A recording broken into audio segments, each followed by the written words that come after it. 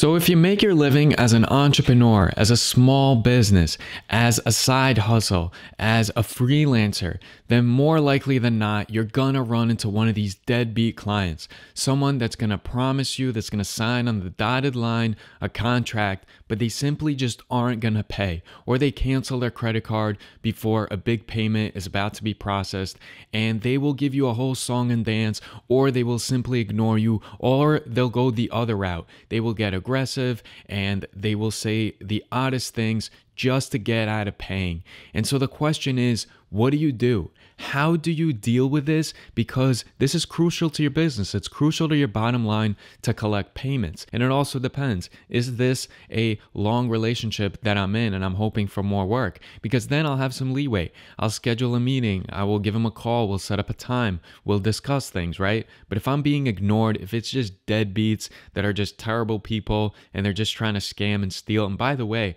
a lot of these people that are going to stiff you, for some reason, I find that it's rich people. It's the people that can pay are the ones that stiff you because they're almost disconnected. They forgot what it took to get there. They forgot how it was for them on the way up, or maybe they just fell into the money and it's all cocaine and hookers for them and they don't care about life. Like their moral compass is so eroded by now. They're cheating on their wives, they're cheating on their girlfriends, they're cheating in business. They don't care about any type of ethics anymore and they simply don't care. They're callous to the world and they're sociopaths. You will get those type of people. But if you are working in a long-term relationship, I always advise that you have some leniency.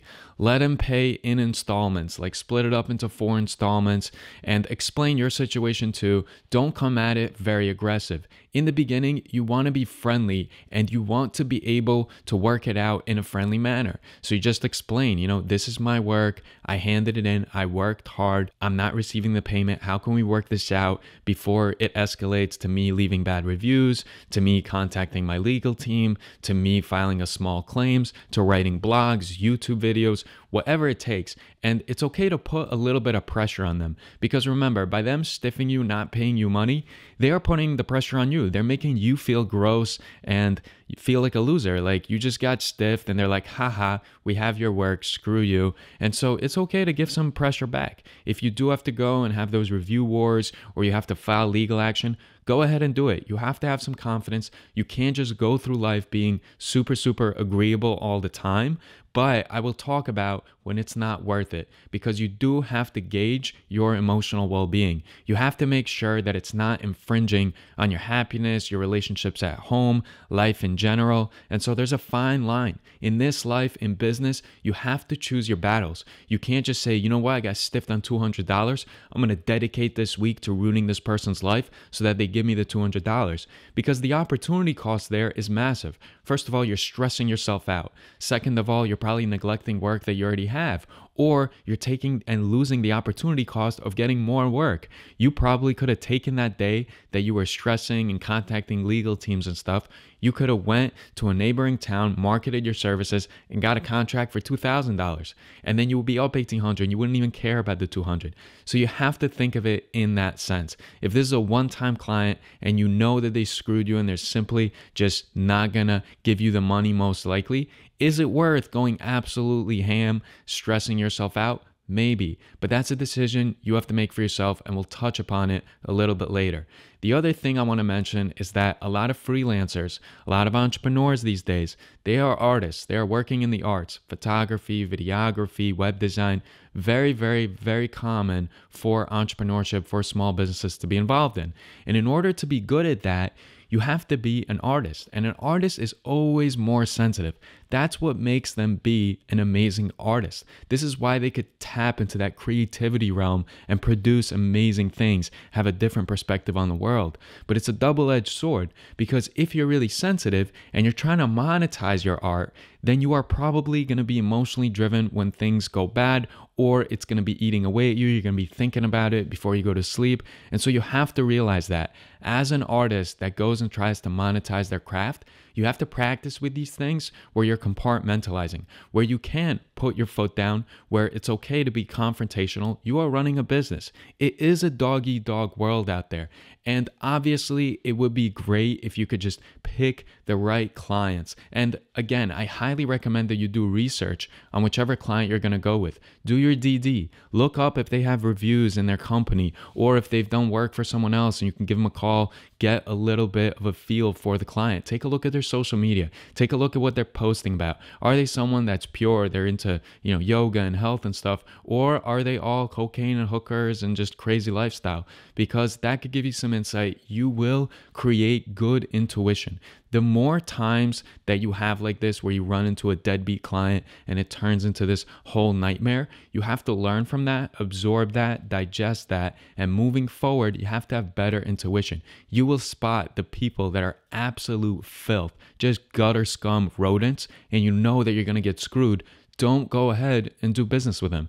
That's on you then. Or for those people, go ahead and structure something where it's all the payment is up front. I need a check that I can deposit, or a credit card if it's going to take longer than 30 days, so they don't go and cancel it on you. But whatever you do, as a businessman, as a businesswoman, you can never lose your confidence. You can't let one occurrence, I don't care if it's $10,000, $20,000 that you got stiffed on.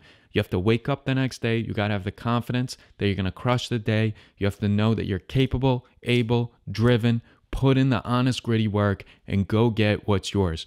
Do not let a setback like a deadbeat client stiffing you hurt your productivity or have you not reach your goals. They are not worth it. They are scum. You are someone who is driven, and you deserve to meet your goals and be excited about what you do, and your happiness is important. So make sure that you're picking your battles. And when you are dealing with someone that is stiffing you, start off nice. Have a conversation. Try to work it out. If that doesn't work, then escalate. Make them uncomfortable as you're comfortable with making them uncomfortable. Again, reviews, talking to everyone they're connected with, telling them about what happened, blogs, videos, social media, tagging them and stuff. Whatever you have to do, do that. They made you uncomfortable, make them uncomfortable. Then if you have to file a small claims, as long as the amount doesn't exceed what small claims allows in your state, go ahead and do that. Talk to a debt collector. Talk to a friend who has a legal mind. Maybe they could write a letter for you. You could send it out. Maybe just that will scare them into paying. Hassle them.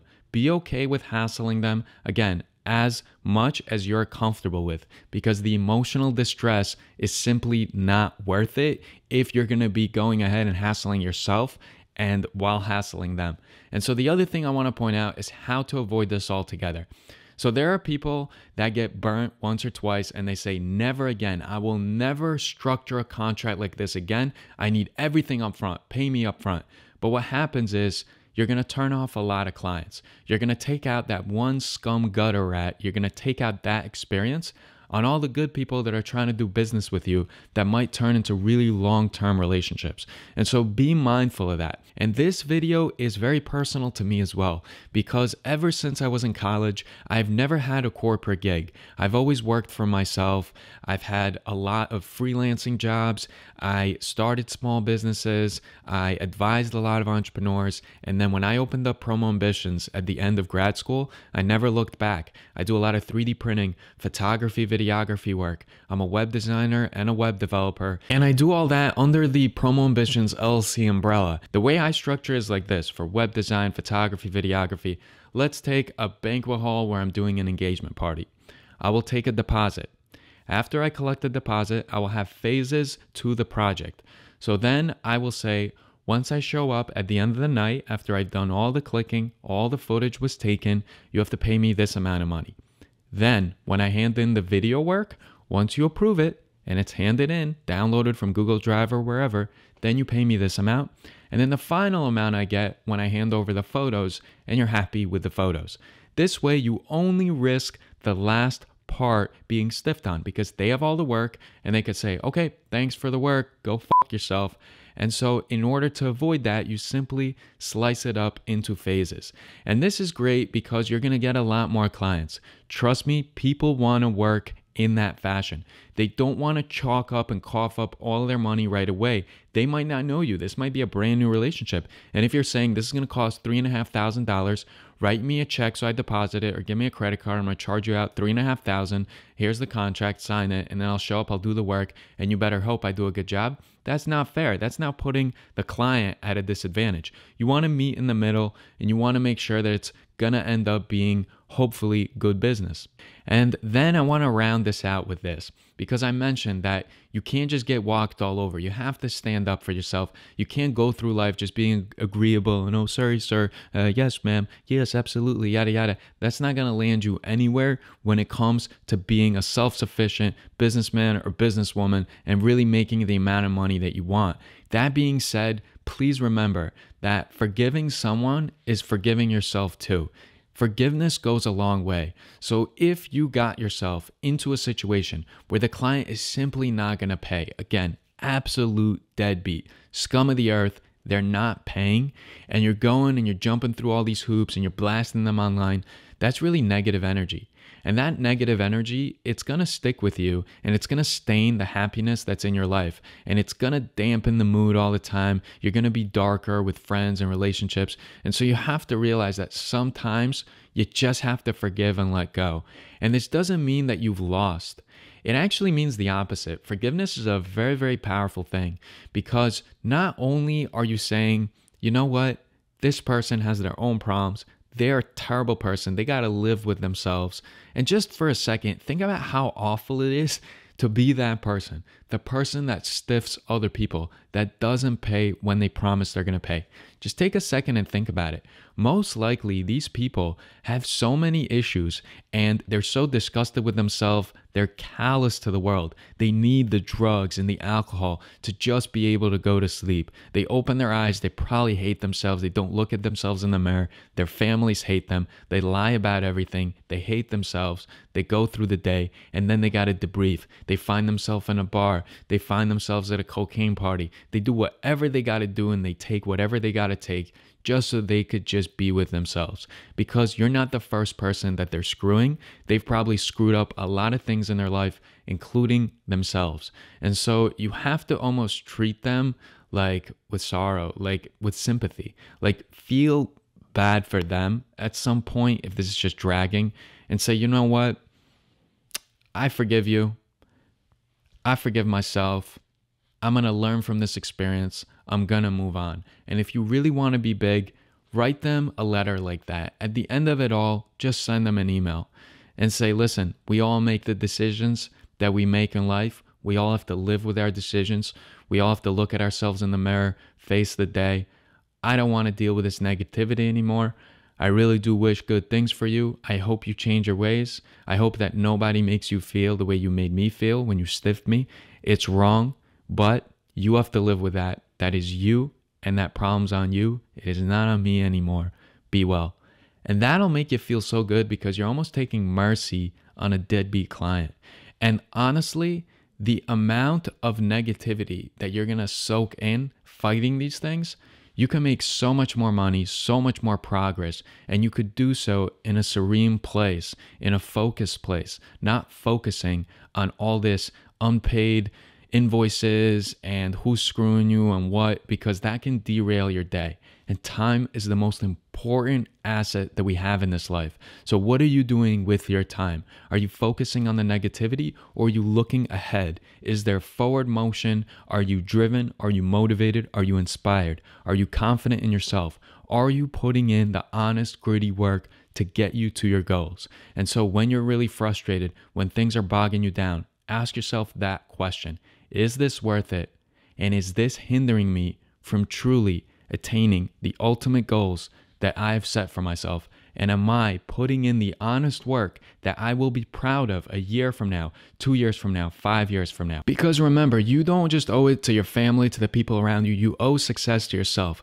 And so ask yourself the question, am I doing a disservice to myself by focusing on this negativity?